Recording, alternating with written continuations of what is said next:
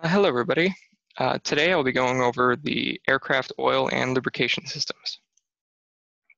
In this presentation, I will be going over what aircraft lubrication actually is. I will be going over the purpose of oil and lubrication in an aircraft engine. I'll be going over different oil types used in aviation. I'll be going over what weights and viscosities mean. I'll be going over the types of oil systems, the two different types of oil systems. I'll be going over the monitoring gauges found in the cockpit of the aircraft. I'll be going over the specific requirements for the PA-44 Seminole. Also, I'll be going over the maintenance, what's involved in maintaining an oil system. I'll be going over what oil analysis is and what the benefits are. And I'll be going over where to find the information regarding oils and systems found. What is aircraft lubrication? Aircraft lubrication is the use of oil in aircraft engines to lubricate aircraft engines, and it's also used to cool down the engine and carry contaminants away from the parts of the engine. It involves the distribution of oil throughout an aircraft's engine through a pressure system. And it also filters contaminants from the engine through filters and screens found in the system of the oil system. Purposes of oil include lubricating the engine components. It also provides the main source of cooling for an air-cooled piston engine in an aircraft. It carries contaminants away from the engine components because as an engine runs, it develops contaminants such as wear metals and deposits. And in specific types of oils, this can be kept in the oil itself and pumped away from the aircraft engine components and filtered through the filters. And it also provides a seal between the cylinder walls and the moving pistons of the engine. The different types of oils that you'll find in aviation oil are mineral oil, which is basically just straight up oil found from the earth that's put through a refinery process. It's usually measured only in one weight or viscosity. There's full synthetic oils, which are man-made oils, which are basically not really used in piston-driven engines. They're more used in turbine engines, so we won't be focusing as much on that. Semi-synthetic, which is a mix between mineral and man-made oil. And then the difference between straight-up mineral oil versus an ashless dispersant oil. Mineral oil is mainly used more in engine break-in periods. So when the aircraft's engine is new, within the first 100 hours, you want to be using mineral oil because it doesn't provide that contaminant carrying property away. And this enables the engine to wear in. Versus an ashless dispersant oil, which mainly means that it actually contains the wear materials inside the oil and is able to be pumped out of the engine. Oil weight and viscosity, it's basically defined as the flow properties of oil in different temperatures. So this is measured in SAE, which stands for Society of Automotive Engineers, or commercial aviation scale, which is measured in W. Basically, usually the W number in aviation is double what the SAE number is. And then in certain applications, additives are used to provide additional properties to aircraft oil, such as in the PA-44. It's recommended in the maintenance schedule that you use an additive every oil change as well as the normal oil to provide that ashless dispersant property in the oil. The two different types of oiling systems are wet sump and dry sump.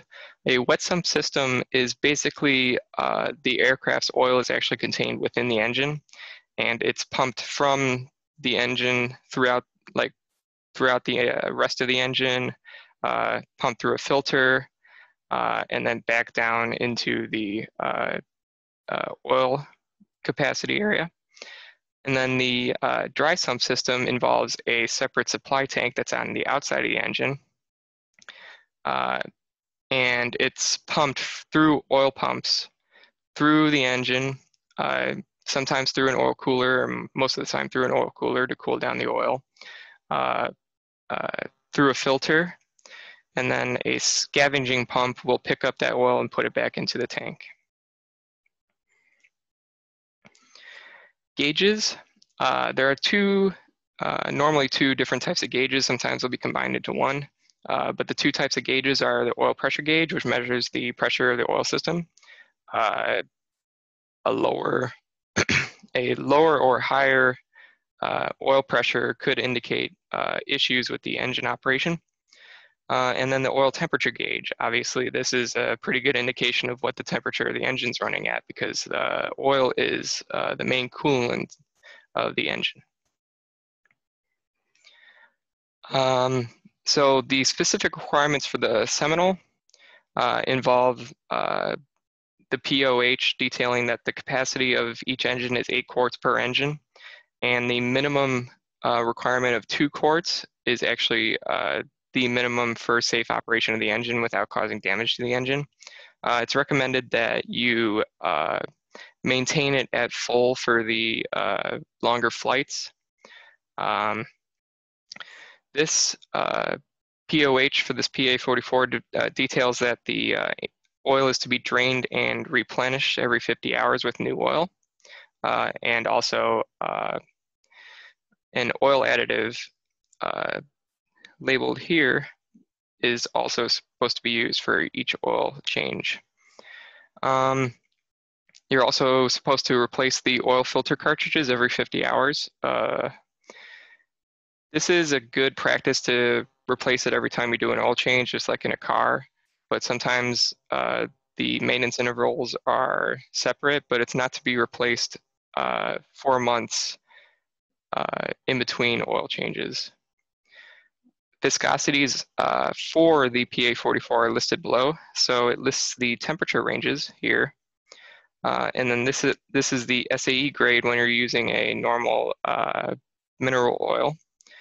So you can see as the temperature increases, the SAE grade has to increase as well. And this also details the semi-synthetic and ashless dispersant SAE grades.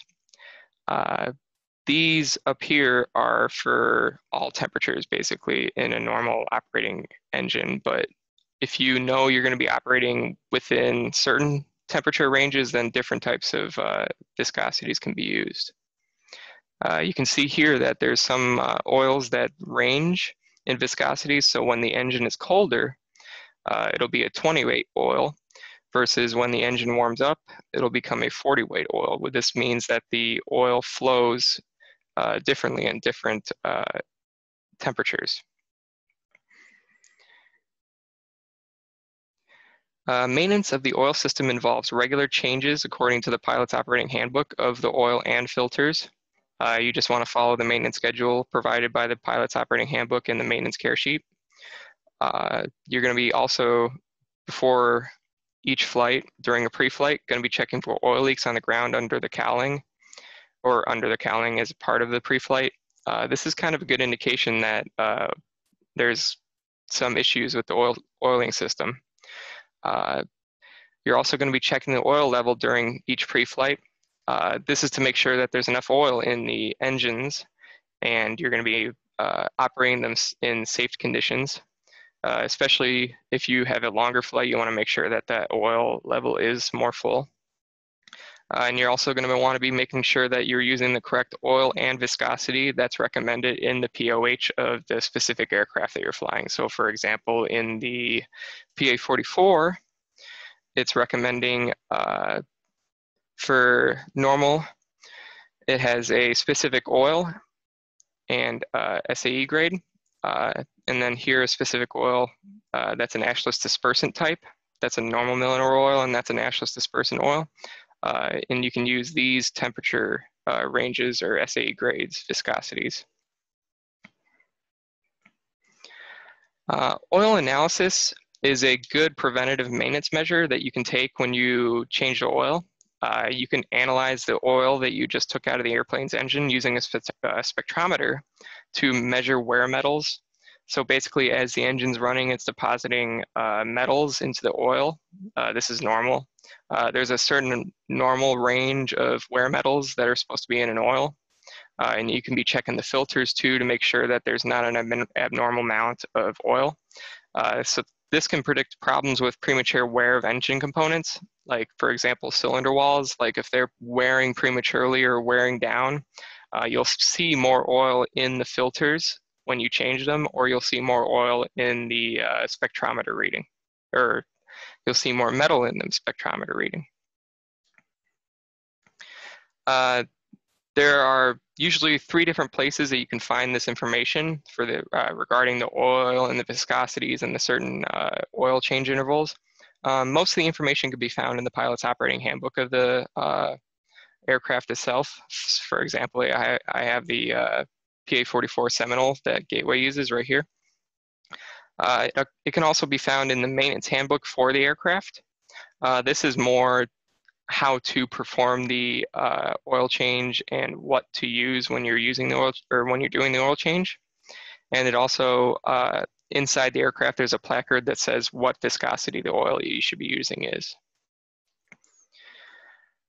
These are my sources for this presentation. I use the Pilot's Operating Handbook. I also use the Gateway Progressive Care Inspection Report, specifically the PA-44 inspection sheet. And then I use the various websites detailing about engine lubrication from experimental aircraft and info, flightliteracy.com/oil systems, aopa.org/allaboutOils, and then planetpilotmag.com, there's more to oil than you think, and aopa.org, flight training magazine, engine gauges. Thank you for watching my presentation.